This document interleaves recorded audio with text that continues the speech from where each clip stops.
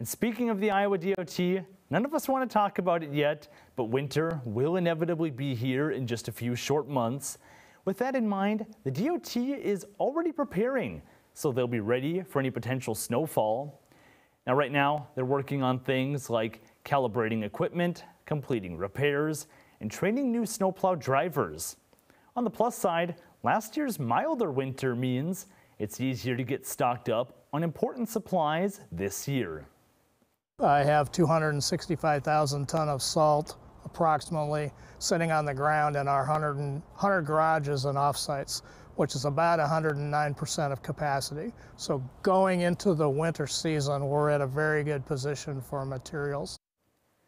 Now, October 15th marks the beginning of the winter season as far as the Iowa DOT is concerned, because by that date, Hawkeye State snowplows and their drivers all need to be ready to go.